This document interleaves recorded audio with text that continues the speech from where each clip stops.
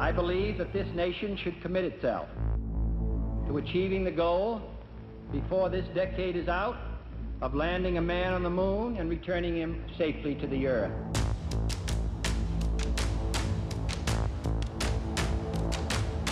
Oh, there was a space race. Titov of Russia returns to Earth. We knew what the Soviets were doing. They launched Sputnik before we put a satellite in orbit. There was a panic mode. The biggest challenge was to escape gravity, and that, as we understood, took the biggest engine ever. You got 3 guys riding this thing, and you got to make sure it's going to work. 30 seconds and counting. There are people sleeping on the hoods of cars, in the trunks of cars, on the ground, everywhere. It's just people everywhere. T-minus 15 seconds. We knew it was history. We knew it was history in the making. 5, 4, 3, 2, 1. Liftoff. We have a liftoff. 32 minutes past the hour. We choose to go to the moon in this decade and do the other things, not because they are easy, but because they are hard. As World War II ended, First, you duck. and the Cold War Then heated up, you cover. so did the race to space. The potential to send Americans to the moon attracted thousands of young engineers from around the country, including from the University of Tennessee. Well, I was born and raised in Tennessee, and I went to Knoxville, educated there at the University of Tennessee, got my engineering degree, and then came to Huntsville. Signed on as a test engineer under the von Braun arrangement. German scientist Werner von Braun was one of the world's leading rocket scientists and a pioneer in the American race to the moon. Von Braun had a real talent for working with people and understanding things like that. His team of German scientists led the efforts at NASA's Marshall Space Flight Center in Huntsville, Alabama, nearly 200 miles southwest of Knoxville.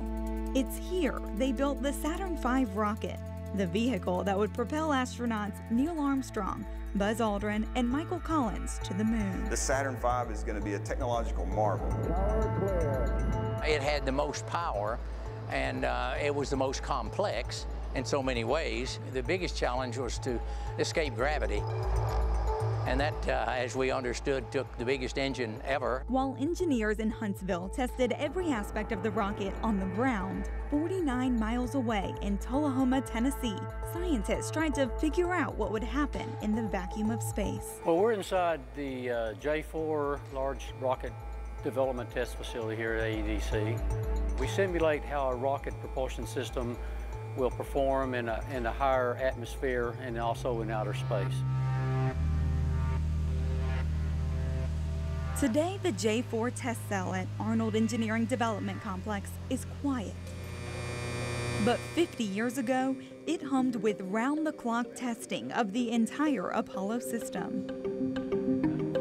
Testing was very new. I mean, AEDC was basically a teenager, and so we were still learning how to test.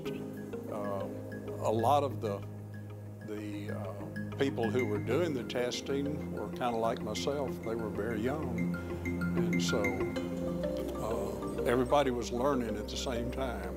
Dr. Bill Baker is the base's test operations technical director, but when he showed up in 1964, he was just a junior engineer. I was so afraid that the space program was going to be over, but before I got out of school, I went to school year-round. Well, the very first test that I worked on when I was here was basically measuring the dynamic stability of the escape module. They said that if the rocket were to malfunction, it would be to have the energy equivalency of a small atomic bomb. So you got 3 guys riding this thing, and you got to make sure it's going to work. So an extensive amount of testing had to be done to validate that the engines would operate. But the end of the decade was quickly approaching. NASA pushed for what's called an all-up approach to speed up the process. What NASA says is we don't have time for that. What we need to do is we need to test everything at one time. And Apollo 4 in November of 1967 was that test. The entire Saturn V launch vehicle that had never been launched before. And it was flawless. So it really showed them that they were on the right track. All of a sudden, it just lights a fire under you, literally. The Apollo 4 mission was unmanned, and so was Apollo 6, but it was riddled with issues. There were all types of problems. You had pogo in the first stage, which is a vibration basically through the entire vehicle. 2 engines on the second stage had to shut down. And the next launch of the Saturn V would send human beings to the moon. Now that took a lot of bravery. The crew of Apollo 8 has a message that we would like to send to you. On Christmas Eve 1968, Apollo 8 sent men around the moon for the first time. God created the heaven and the earth. It was hailed as a pivotal win for a space program facing budget woes and public scrutiny. And God bless all of you on the good earth. It proved the U.S. was capable of what was considered science fiction a few years earlier. We were confident of the launch vehicles, we were confident of all the things, but you know, then the one unknown was we were going to land a man on the moon, and that had never been done. So that's where, you know, that's where the pucker string gets a little tight. On the morning of July 16, 1969, thousands of cars lined the roads and beaches near Kennedy Space Center in Florida, hoping to catch a glimpse of history.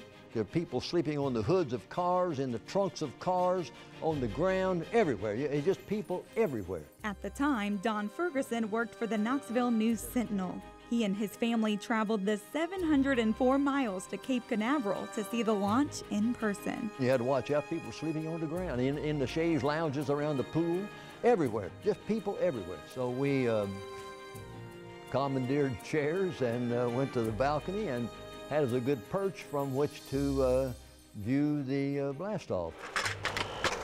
Johnson standing up. Wilson Horde, another man from East Tennessee who represented Union Carbide in Oak Ridge, was among the thousands in Florida for the launch. But he got a seat in the coveted VIP bleachers alongside celebrities and politicians. I was busy with a small camera that just made individual shots. I was clicking that camera as fast as it would take them. 5, 4, 3. When you get in that countdown mode, 1. You celebrate once they get to orbit. Liftoff. We have a liftoff. 32 minutes past the hour. There was a loud cheer when it went off. Shortly thereafter, just seconds, and we felt the balcony shake. I won't forget, even at my age now. 92. Oh, you watch everything and you know that here's the culmination of everything you've worked on. You see it happen, and that was a fabulous moment. I've covered several things. I've had several good interviews over the years. This was by far the most historic thing that I've ever been involved in. Houston, Apollo 11 insiders gave us a magnificent ride. With 200,000 miles ahead of them, the 3 astronauts were on their way to the moon. When they got there, they'd need a tool designed by a man in Lenore City.